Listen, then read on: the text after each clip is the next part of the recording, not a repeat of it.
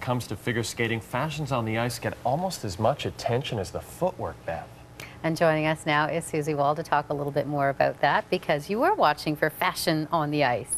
Absolutely. And you know what? So many people are talking about people like Johnny Weir and how he's so controversial and he's getting everybody talking. Yeah. And to me, therein lies the point. He's getting everybody talking, right? So whether it's his swan costume with the beak on the end of his fingers, I dug that, by the way, yeah. Jeff Buttle. But you know what? It's getting people buzzing about the sport, which is a good thing, right? Yeah, I suppose so. Yeah, definitely. He was Jeff, that doesn't sound that convincing, Jeffrey Buttle. By the way, Jeffrey is here as well. I could respect definitely his fashion sense, and I mean, they even mentioned when he was on the ice that he has a small clothing line in South Korea, which I thought was awesome. When everyone else was mentioning how they like race cars and martial arts, and he had a small fashion line. So you got to take advantage to promote it when you get the chance to get a huge audience, right? Now, you guys had a chance to go out and kind of explore the fashion side of your world yourselves, isn't that right? Absolutely. Well, for someone like Jeff, you know, we talk about this in the piece where suddenly once you become a world champion or an Olympic medalist, everybody wants a piece of you off the ice, right? So you're walking the carpet, you're posing for the flash bulbs. You need to have a day-to-night wardrobe. So Jeff and I had a little fun yesterday on a little shopping excursion at Holt Renfrew, and we lit it up. Let's take a look. So you win an Olympic medal and a world championship, and suddenly you're a fashion superstar. How do you feel about that? I don't know. I'm not sure how I feel about that. As an athlete, I live in this athletic clothing, so this is not really my element. Well, like it or not, Jeff Buttle, you have been catapulted into the role of man of style, and I'm going to show you how to dress from the broadcast booth to the dance floor after dark. How do you feel about that? Nice. Sounds like fun. Let's do this thing.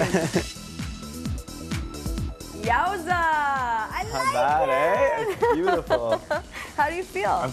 Wonderful. This is so nice, this jacket. This is what I would call smart casual. Okay. Are you feeling smart and casual? I definitely am. All of a sudden, I got changed and now I'm smart and casual. It's funny how fashion does that to us.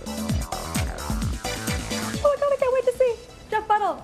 Stop it! Amazing! Look at me, look at me. How do you feel? I feel great. I'm going to take these off. I feel a little pretentious when I wear sunglasses inside, but Giorgio knows his stuff. He does. She really does. Those are his part of his accessories line here at Holt Renfrew. They carry pretty much the one-stop shop for action. So you're dialed and ready to roll, right? And I love this whole Brit bloke thing you've got going on. I was thinking of picking up the British accent while I was in the change room, but...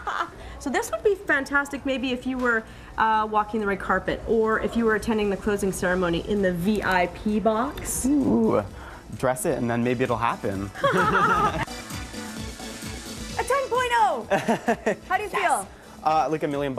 I mean, who doesn't feel good in a tuxedo? Love the peak lapel on this. You know what? It's contemporary, but again, it's that classic item that every man of style needs in their closet.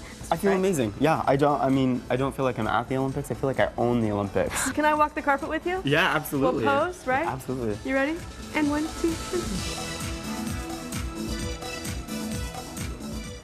You look good in just about everything that Susie was putting on. Oh, I mean, it wasn't bad clothing, so it definitely it was very nice. It suited you, and I believe our Olympic primetime host, Brian Williams, is also wearing Armani right now.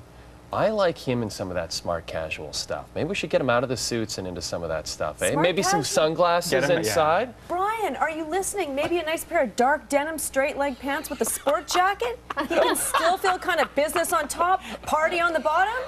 What do you say? Oh, I'm so hoping Brian's up and watching this right now.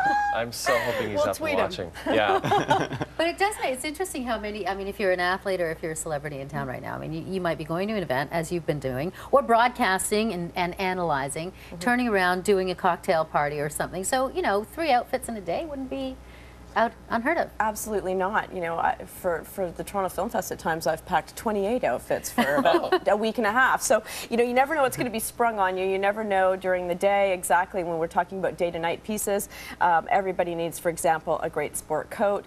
We're going through the list of what Jeff already has in his closet. He's already quite well stocked in his wardrobe walk-in. But in terms of adding in a few fun pieces here and there, the Olympics is the place to light up those items, right? And I want to see you on the dance floor. You promised me, right? Oh, definitely. We'll light it up, show off some of those amazing pieces. But he wears everything so well. And what was really interesting was seeing his background and his athleticism is when he comes out of the change room, he's like, he does the full-on, like the shoulders back and the chin out and down. He was very easy to work with, an easy model. That's fantastic. What did you guys think? We didn't get a chance to talk, going back to Johnny Weir, the crown of roses, the roses crown, at the end, he busted that out. He did. I was just thinking to myself, wait until your marks come up before you sport the crown of roses. He was a good sport, though. I mean, I think the crowd thought, hey, his marks should have been better. Yeah, they should have been. I thought so as well, actually. I think the only thing I can think of is that they dinged him on the edge change of his let's jump, which is a bit of a penalty. That's the only thing I could think of. I thought he was great. I did. Yeah. And then, but with the rose crown, I mean, I think you have to count on him doing some kind of a statement at the end, right? It's very Johnny. Wouldn't definitely. be him, would he? Yeah, and you know what? He's a super nice guy. I think he speaks his mind, and the public either love him or hate him, and Best he's okay. costume so far? Do you think? I'll ask you both. You know what? I tend towards the classic styles. I liked Stéphane Lambiel's costume. Right, that was great. Yeah, it was very nice. Did you have a favorite? I'm still carrying the torch for the swan, the Bjork moment. Yeah. What about the dude in the sweater vest? Who had the sweater vest? Mikhail Brzezinski, from Czech Republic. Yeah, he's up and comer. Right. But I think he also sported something very similar in the short program. Okay, so not that original. He's not. Well, I original. mean, he's salmon. I thought that was kind of original. Well, we talked about the outfits. Now we want to take a look at one of the performances. Well, one of the gold performance last night, of course, from Evan Lysick.